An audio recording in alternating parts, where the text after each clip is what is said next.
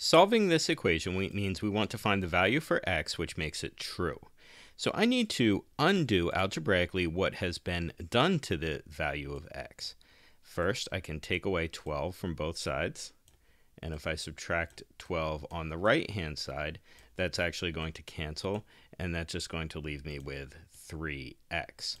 Whereas on the right-hand side, I get negative 9 minus 12, and I subtract from a negative. That's going to make it more negative. That gives me negative 21, in fact. Now, 3 times some number is equal to negative 21. To find out what that number is, I can divide both sides by 3.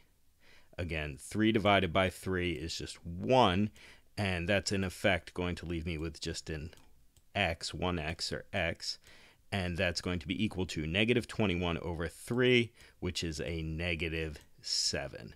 So there I have it. And if I were to plug negative 7 back into my original equation, 3 times negative 7 is negative 21.